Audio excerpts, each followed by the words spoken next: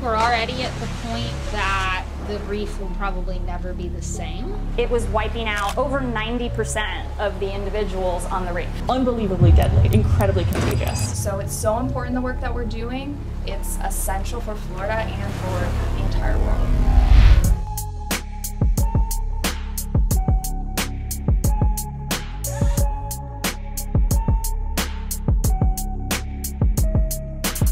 My name is George, and in this video, we're visiting some of the largest zoos and aquariums in the United States. I'm here to learn about an environmental threat wiping out an animal species that, if this country loses, will end up having devastating consequences for all American citizens: Florida's coral reef. I was surprised to find out that the Florida Reef Tract, which stretches 360 linear miles around the coast of Florida, is one of the largest coral reef systems in the world. To put in perspective how amazing of a resource this really is, only half of the world's countries have access to a coral reef within their borders, and only a handful of countries have one as big as the Florida Reef Tract.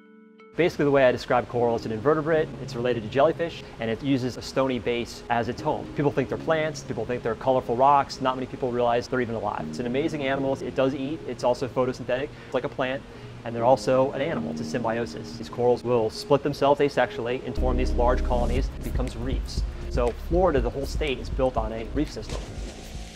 Even if you don't live in Florida, here's why you should be concerned.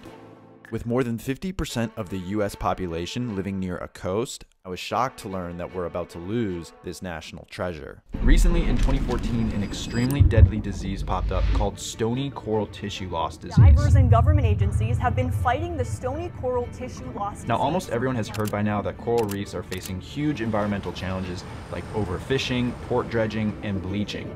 But this disease is unfortunately wiping out corals on the reef of Florida's coast at a rate that's 10 times more deadly than all of those other threats combined.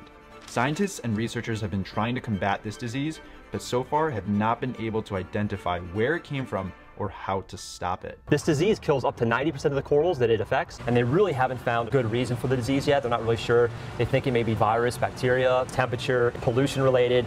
A lot of us think it's a combination of all those factors together. A lot of scientists thought it was just a disease we'd seen previously. But a few years in, we realized this disease wasn't waning off. It just kept spreading and spreading. That really prompted this coral rescue effort.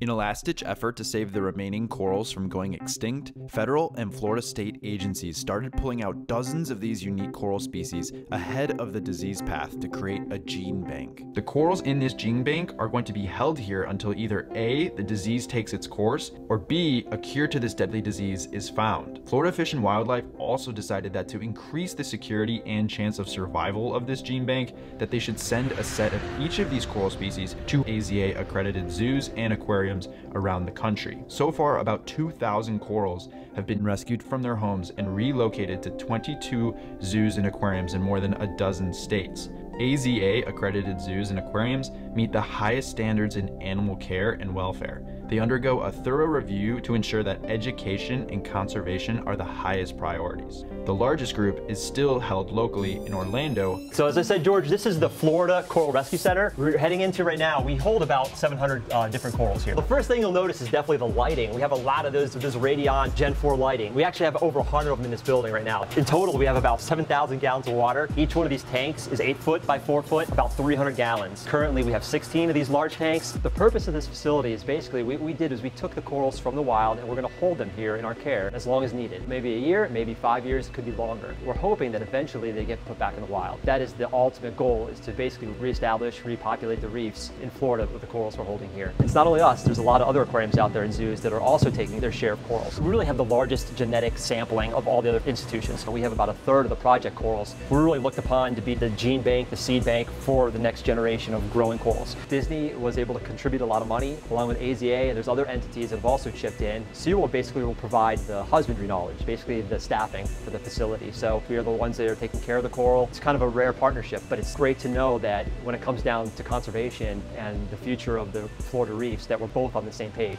Average coral size here is 8 to 10 inches. That's important when it comes to reproduction. If we ever want these corals to reproduce in captivity here, they can't be little small fragments. These are huge. This is not what aquarium hobbyists at home are used to seeing on a frag plug. This is like a 1.5 to 2 foot frag plug. A lot lot of them, when they came in, they were smaller than their tile. And you can see the ones here in the middle, they've actually grown over the tile. This is what they would look like in the wild. If you went in the wild, you'd see colonies like this. Now, I know many of you watching right now keep corals at home in your saltwater aquariums. And if you're like me, you probably never really gave much thought to all of the coral that lives right off the coast of Florida. This is because all of the coral that is sold at fish stores and kept by home aquarists here in the United States actually comes imported from either the Indo-Pacific or Australian waters and coral reefs. These are Caribbean corals. Completely off limits for the hobbyists. We're learning this as we go. A lot of these corals haven't been kept in captivity before, so anything we do is kind of cutting edge. It's a little bit new to the hobby. It's definitely new to us. These were never really allowed to be collected by the US government. That's why you don't see them in the hobby. When we think about like the coral we're used to keeping in reef aquariums, that we just don't have that knowledge here, so we've just had to like crowdsource it internally across these institutions where everybody's like, okay, what's your problems? Let's try and figure it out as a group. Every week we jump on a call for about an hour on Thursdays to talk to each other, ways maybe we can improve things. There's so many people that need to come together to do a project like this. Institutions that are going out collecting the corals. We have certain institutions that are holding corals. Facilities like us that are long-term holding. If we have husbandry questions about our corals, I can easily talk to another facility and we can collaborate. Collaboration has been a huge aspect of this. Hundreds of AZA zoos and aquariums are now taking care of these corals, dedicating their staff and resources to understanding how these corals behave and searching for a cure to the disease. I think it's something that more people should know about, especially people involved and interested in the coral care and husbandry and the hobby side of things. This problem is out of sight and out of mind for the majority of Americans because obviously the reef is only physically accessible to Floridians. However, the ecological and financial impact of losing this coral reef will be felt at a national level. Because these corals act as nature's seawall for our coastline. So when that wave energy comes in during a hurricane, during a storm, it is being broken up by the corals. You can see this. The waves are actually breaking off the coast. When that reef dies, the waves that used to break onto the reef now will just come in and break right onto the beach or onto the condos that line Southeast Florida. When you lose major reef building species, it has a devastating impact on all of the other animals that rely on that reef for habitat. Coral reefs support jobs, tourism, and fisheries. In fact, each year, coral reefs pump more than $3.4 billion into the U.S. economy. The fish that live on coral reefs are shipped all over the world. The lobster, all the different animals that use the reef as their home are commercially important species.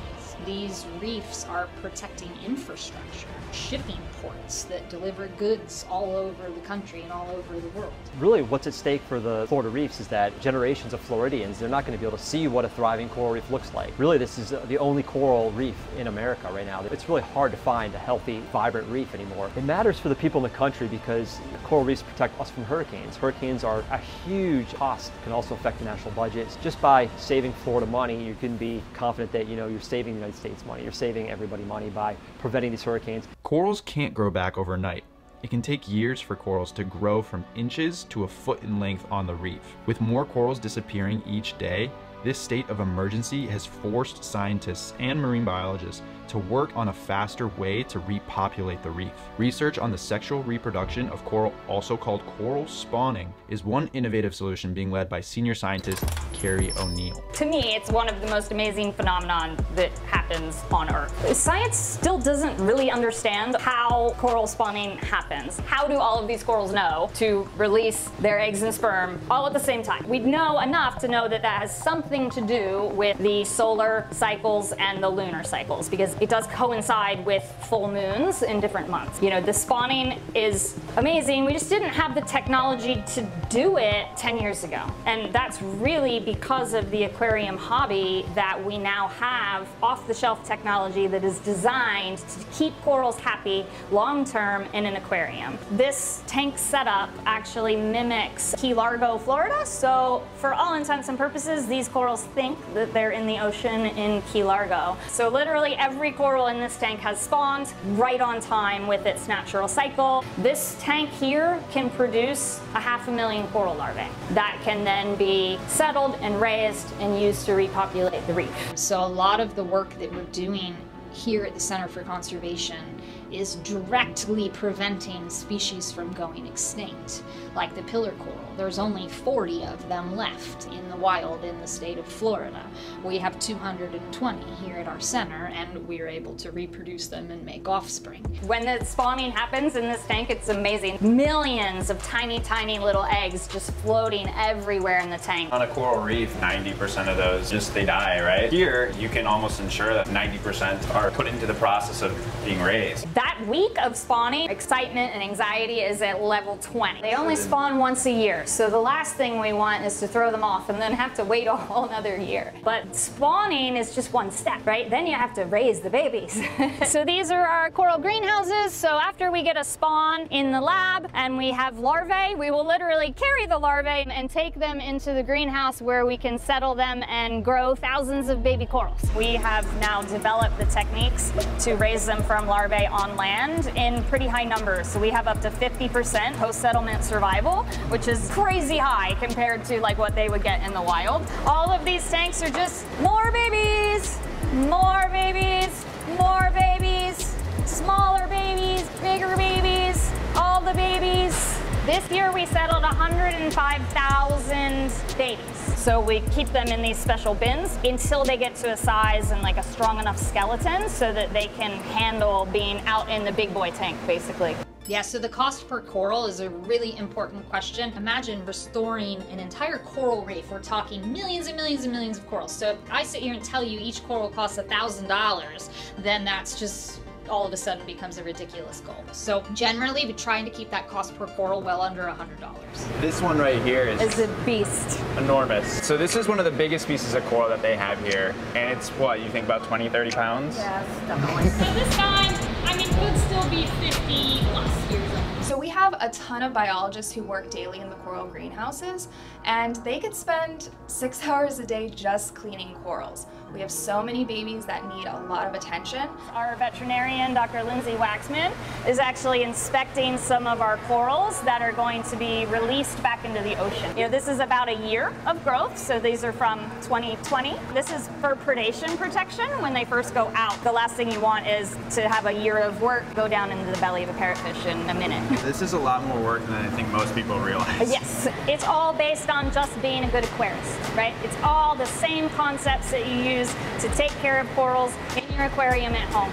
What we're doing right now wouldn't be possible without the drive of hobbyists. Keep doing what you're doing. Keep wanting better products for your corals. Everything we have here is basically hobbyist grade. The lights, the flow pumps, the fractionators, calcium reactors, it's all things that are available to hobbyists. Keep learning about corals. Keep documenting what's happening in your tanks. Be a scientist. Because these corals, they don't belong to SeaWorld, they belong to the people of Florida. Basically, that's their reef. This is their reef. It may not be me or you, but it could be the next generation of aquarists, the next generation of citizens that actually see the reefs come back. That's the ultimate goal, put them back on the reef. The Florida Reef Tract is a treasure. It is a major concern that it is dying, and there needs to be significant investment into saving it. And we're getting some of that. It's not enough. Corals are animals. They're dying, they're in trouble, they're important, and we should do something to save them.